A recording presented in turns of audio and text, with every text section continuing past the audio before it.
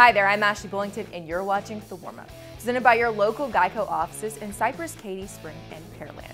We're so close to crowning a state champion up at AT&T Stadium, but teams have to get past the toughest in the regional finals. I am here to get you warmed up for all the action.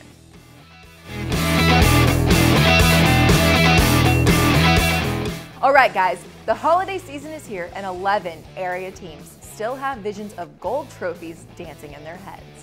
Let's start in Class 6A Division I, where North Shore and Atascocita have steamrolled their way to the Region 3 final. Both the Mustangs and Eagles suffered early season losses to Katy, but since those defeats, both teams have looked dominant in reaching this point. North Shore is averaging 56 points per game in the playoffs, with wins over Pasadena Dobie, Pearland Dawson, and of course, in the rematch with Katy last week. Atascocita rides an 11-game winning streak, and the Eagles are only averaging 52 points a contest in the postseason. Expect this one to turn into a track meet at sparkling new Sheldon ISD Panther Stadium on Saturday.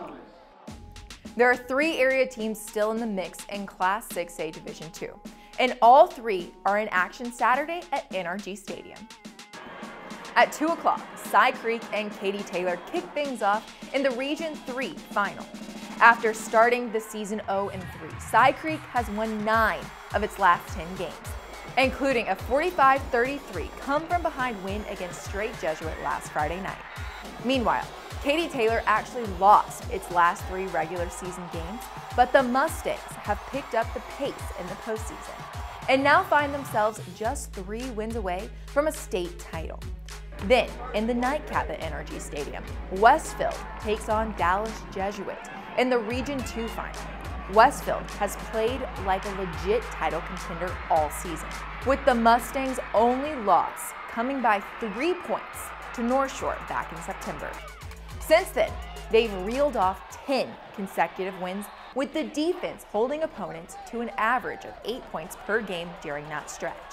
If the old adage that defense wins championships rings true, then Westfield will be tough to beat. Sorry, we need to interrupt the warm-up for some breaking news. We're getting reports of a shark invasion on the Riverwalk in San Antonio. Or at least that's what we're expecting to see on Saturday as Shadow Creek heads to the Alamo Dome to take on Manor in Class 5A Division I.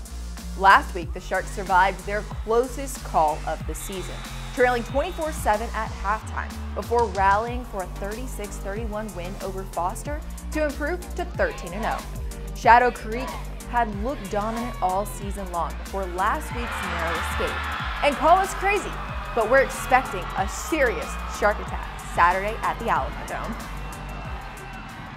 And hey, they can swim down the Riverwalk and get some tasty enchiladas after the game. Speaking of tasty, no matchup this weekend is quite as appetizing as Manville and Fort Bend Marshall in Class 5A Division II. The district rivals have played 2 absolute thrillers in the regular season the last 2 years. And you have to think round 3 might be even better, considering what's at stake this time around. Last year, Marshall stunned the Mavs with a 2-point conversion in overtime to win 52-51.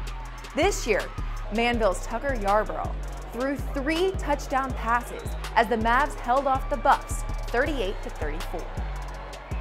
This one should be a treat, and there's probably not a better way to spend your Saturday afternoon than watching the Buffs and Mavs at Alvin ISD Memorial Stadium. But if you're looking for some Friday night lights, there's some good small school action to take in. In Class 3A Division I, the Columbus Cardinals look to advance to the state semifinals as they take on Hallettsville at Legacy Stadium in Katy.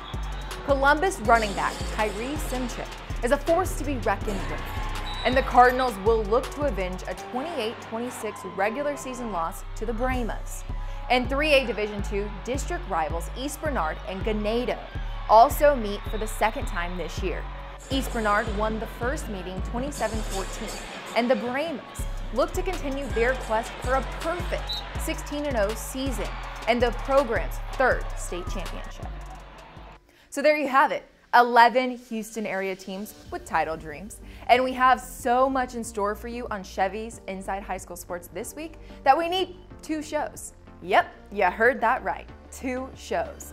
We'll be in a time slot Saturday morning at 9:30 a.m. But we'll also be back Saturday at 11 p.m. to bring you coverage of Saturday's playoff action as well. Until then, let's kick the extra point. It's always a huge game that could easily be the team that plays for a state championship. Katy versus North Shore was once again epic, and the outpour on Twitter by the Katy players will pull at your heartstrings. If you love a good story, Katy Taylor is one of them, making the regional finals for the first time in school history. There was so much excitement, even one of the police officers ran a flag. That's all we have for this week's episode. To stay up to date with all things Inside High School Sports, follow our social accounts. We have Twitter, Facebook, Instagram, and YouTube. Those will keep you up to the minute on everything happening around the greater Houston area and get you ready for your Saturday morning wake-up call with Chevrolet's Inside High School Sports on KGU11 at 9:30 a.m. this week, hosted by Matt Musil. And we have a special announcement that Chevrolet's Inside High School Sports will not air once this week, it will air 2 times. A completely different episode at 11 p.m., which will soon be the brand new time for Chevrolet's Inside High School Sports. Thank you for watching the Warm-Up presented by your local GEICO offices in Cypress, Katy, Spring, and Pearland. To get more information or a quote, go to geico.com/Houston. I'm Ashley Bullington, and I hope the last few minutes have gotten you warmed up for all the major playoff showdowns.